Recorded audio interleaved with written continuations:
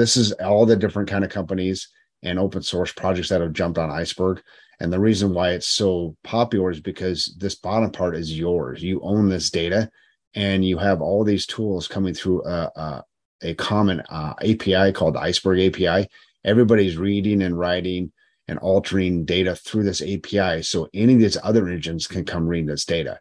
So what we like about this, and what our customers like about this, is I'm not pigeonholed, or I'm not going into one specific table format that only a couple other engines support, or I'm going into some other cloud data warehouse that I have to, maybe in 2 years, 3 years, maybe I want to get out of it. It's going to be very, very expensive. So this is why we really like Iceberg around here, because it is really a true open source format, table format. Nobody owns it. We've actually contributed stuff to this. A lot of these companies up here in open source projects have contributed to Iceberg to make it even better.